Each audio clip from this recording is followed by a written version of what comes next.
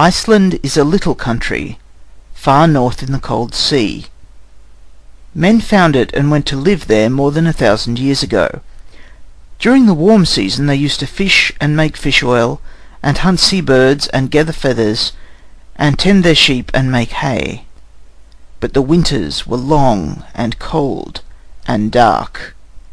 Men and women and children stayed in the house and carded and spun and wove and knit.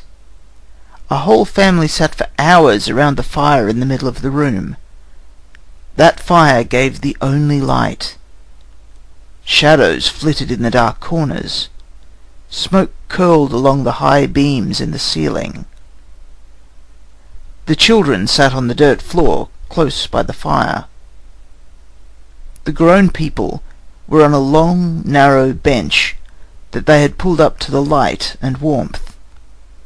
Everybody's hands were busy with wool.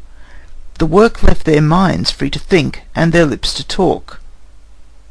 What was there to talk about? The summer's fishing, the killing of a fox, a voyage to Norway? But the people grew tired of this little gossip.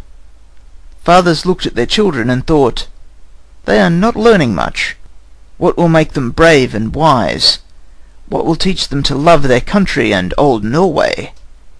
Will not the stories of battles, of brave deeds, of mighty men do this?"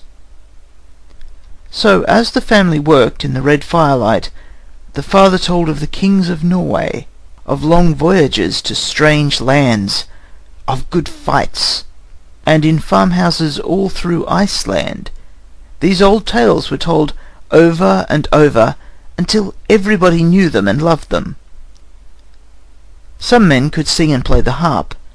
This made the stories all the more interesting. People called such men skalds, and they called their songs sagas. Every midsummer there was a great meeting. Men from all over Iceland came to it and made laws. During the day there were rest times when no business was going on. Then some skald will take his harp and walk to a large stone or a knoll and stand on it and begin a song of some brave deed of an old Norse hero.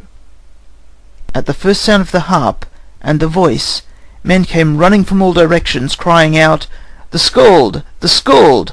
A saga!" They stood about for hours and listened. They shouted applause.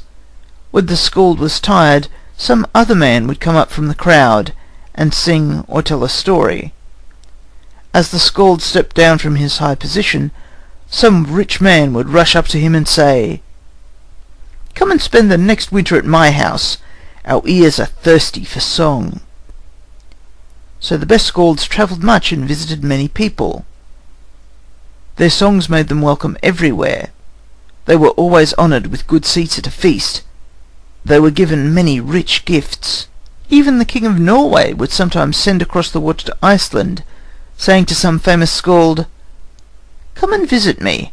You shall not go away empty-handed. Men say that the sweetest songs are in Iceland. I wish to hear them." These tales were not written. Few men wrote or read in those days. Skalds learned songs from hearing them sung. At last people began to write more easily. Then they said, "These stories are very precious. We must write them down to save them from being forgotten." After that, many men in Iceland spent their winters in writing books. They wrote on sheepskin, vellum we call it. Many of these old vellum books have been saved for hundreds of years, and are now in museums in Norway. Some leaves are lost, some are torn, all yellow and crumpled. But they are precious. They tell us all that we know about that olden time.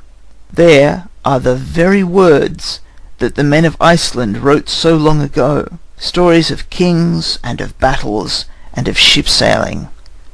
Some of those old stories I have told in this book. End of introduction. Recording by Timothy Ferguson, Gold Coast, Australia.